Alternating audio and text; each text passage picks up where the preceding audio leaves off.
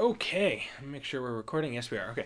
The last part of Lecture 1. That's pretty cool. So Neumann's Principle. So this is a really underappreciated bit of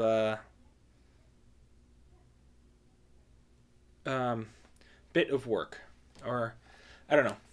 I guess everyone kind of understands it, but people don't always credit it as Neumann's Principle. But it looks at that there has to be a relationship between the symmetry of a crystal and the symmetry of the properties of that crystal. Right? I mean, intuitively that makes sense.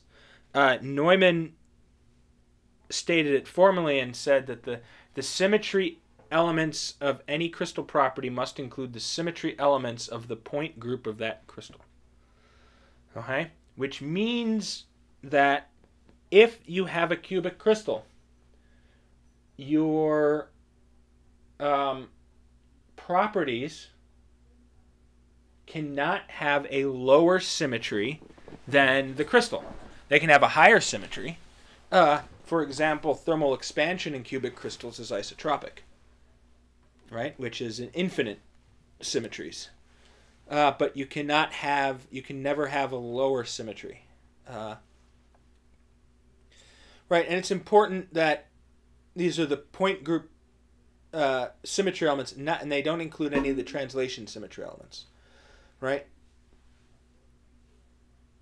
Okay, so this is some reading that I'm assigning. There'll be some other reading up that won't be required but would be considered helpful, but this is going to be assigned reading, Atomistic Properties of Solids, Chapter 7. So look for that up on Canvas. Okay, and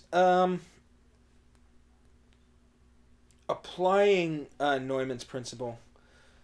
So I'm going to ask. We're going to do these two exercises in class as well. Again, it's a lot of writing, so we'll do it together.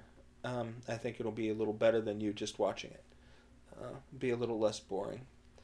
And again, for those of you in the distance learning part, the in-class exercises will be captured for you. So don't feel that don't be afraid that you're going to be missing out on something, because it will be recorded. You will be able to do it along with the rest of the group.